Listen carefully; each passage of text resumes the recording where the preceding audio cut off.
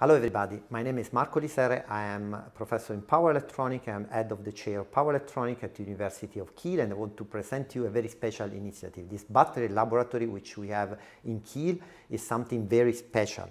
Here we have competencies in the field of material science. That means that we develop here exactly new batteries, for example, based on silicon technology, which are specifically very light and very well suited for transportation sector, like for example electric flight or also electric autos. And from other side, we also develop power electronic conversion system based on new devices like silicon carbide and gallium nitride, which are perfect actually to integrate these silicon batteries in a vehicle and take the best out of them. For example, if you need to combine this battery with other energy system like fuel cell or supercapacitor to really make it possible electric flight, for example. So in the following, two researchers which are working in this laboratory will present some of the results, and we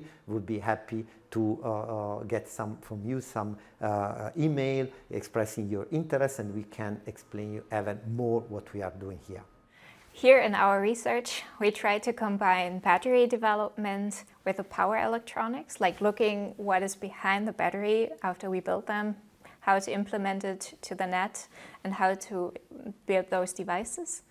Here in our chair, we try to develop novel electrodes for lithium-ion or lithium-sulfur batteries, especially going into the materials and replacing common anode and cathode materials.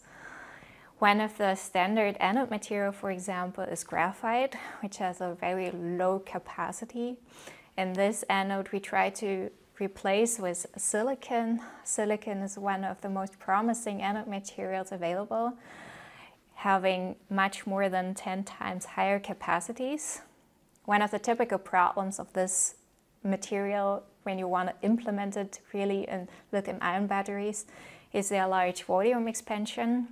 This volume expansion is of an order of 400%, like increasing really a lot the volume, inducing large mechanical stresses to the anodes, and this is one of the common problems. Therefore, it is not that available right now already in the industries.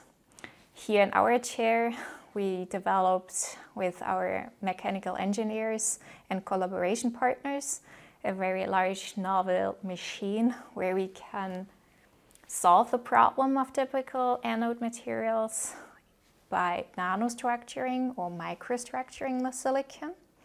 And like this, it is possible to maintain the good mechanical stability of this anode and can really implement it in lithium-ion batteries.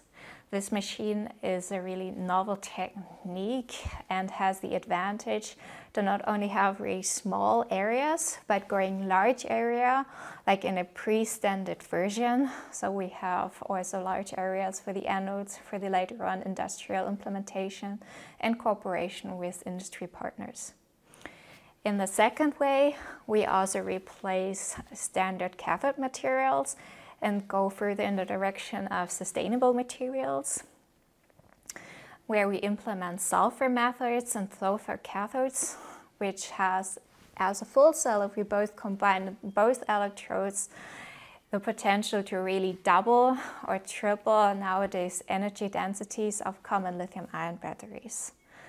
And by doing this, we're using different techniques to analyze it in our interdisciplinary research area with young researchers with novel techniques to further increase our knowledge of our research of the industry and of our electrodes.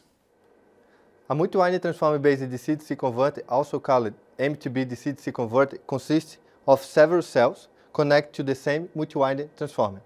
In this modular architecture, the multi-winding transformer performs an important role to establish the high-frequency link among each cell of the M2B converter, in order them to compose the overall power converter. In this case, each winding of the multi-winding transformer produces an individual port that can be interconnected in different connections, like series, parallel, and independent. As a result, The magnetic coupling of the multi-winding transformer allows the M2B converter to interconnect multiple sources and loads, like in e-mobility, that you have supercapacitor, battery, and full cell.